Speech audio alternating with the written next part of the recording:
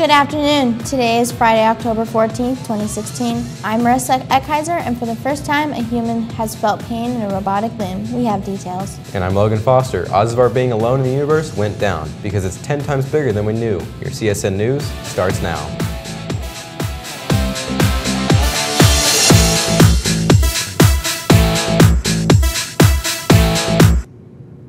Next week on Thursday and Friday, October 20th to the 21st, there will be a senior tux and drape yearbook photos taken during your government classes in the gym foyer. If you are a senior and you do not have government on our campus, please make arrangements to get your photo done during these 2 days.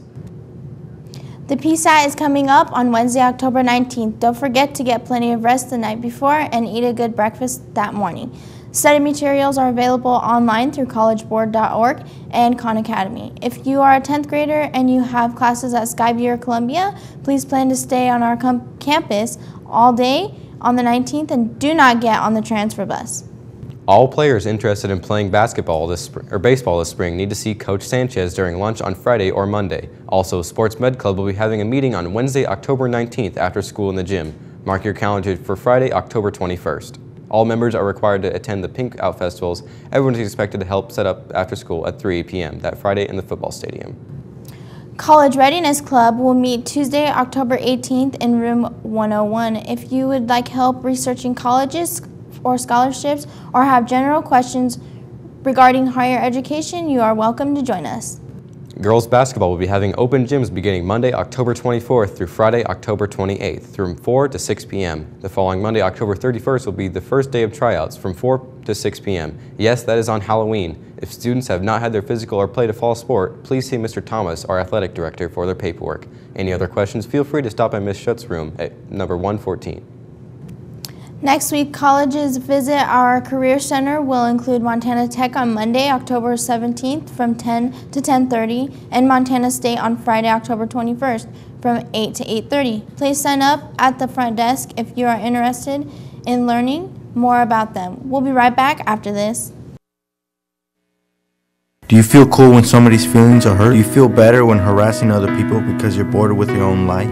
Then you must like being a bully. Bullying on any campus is strictly prohibited. How would you like to be bullied? It wouldn't be fun, so don't bully at all. Bullying can be cyber, physical, verbal, and emotional.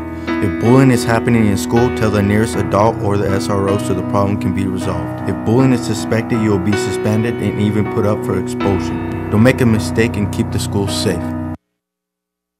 This weather is brought to you by Dr. Kim Keller. Your smile is your first impression. Make it a good one and visit Dr. Keller today.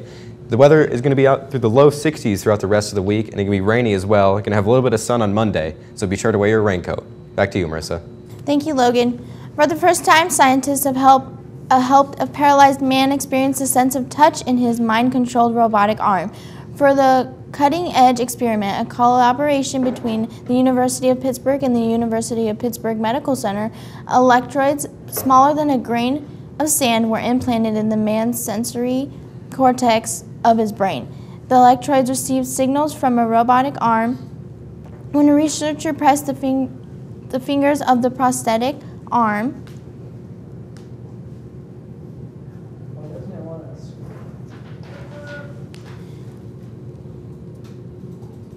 the man felt the pressure in his fingers of his paralyzed right hand, effectively bypassing the damage of his spinal cord. The result of the experiments, which have been repeated over several months, within 30 days, 30-year-old Nathan Copeland offer a breakthrough in the restoration of a critical function in people with paralyzed limbs, the ability not just to move those limbs, but to feel them.